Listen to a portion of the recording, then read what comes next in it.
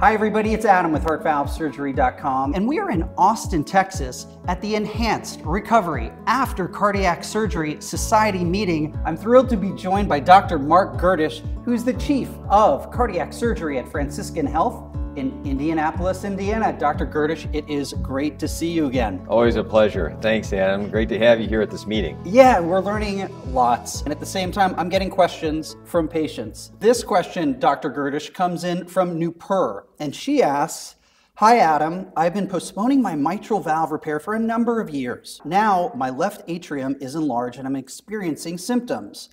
I am paralyzed by the fear that my heart will not restart. How often does this happen? What do doctors do if the heart does not restart?" Well, it's a perfectly legitimate question, right? Because you're going to have your heart stopped to have heart surgery. You know, when we think about where we are right now, which is in the Enhanced Recovery meeting, we think about all the fears that people have. They have fears of discomfort, of lack of recovery, of not being well, of a protracted stay in the hospital, of their heart not starting. So I'm going to say that this is a fairly simple one because it always restarts.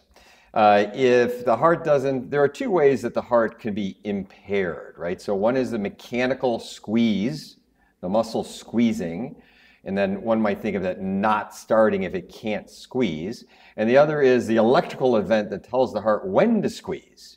So it's not unusual for right around the time of surgery for the electrical event to not be in its usual rhythm, or for it maybe not even to occur right away. But we have very simple methods for addressing that. We put little electrodes on the surface of the heart. Essentially everybody gets them, and they are on the surface of the heart from the time you're in the operating room till shortly after being in the operating room while you're in the hospital. And those little electrodes allow us to tell the heart when to beat. So it will always start. The electrical event can be given, or it happen on its own. And 99% of the time it happens on its own. We have those leads for those events where we can't get the heart to deliver that signal.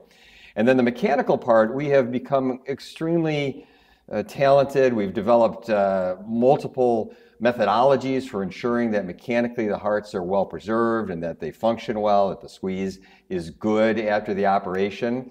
Now, your fears are still legitimate because heart surgery is still heart surgery, like any procedure. Like when anybody has any type of procedure, there are going to be some risks. But now let's compare those risks, in your case, compared to what you're talking about. Because when we look at mitral valve repair, the risk for an otherwise healthy person is so low that it's almost stunning. So I think you really need to be familiar with that. Recognize that, as you said, your disease is progressing, your left atrium is enlarged, you're having symptoms. This is time to have the valve repaired.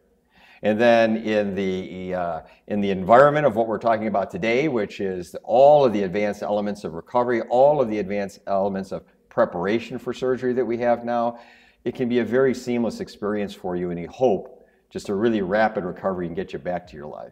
Well, Nupur, I hope that helped you not only learn about restarting the heart, but also encouraging information to go ahead and get your valve fixed. And Dr. Gerdisch, as always, thanks for everything you and your team are doing at Franciscan Health in Indianapolis. Thanks so much for being with us today. Thank you. Thanks for having me.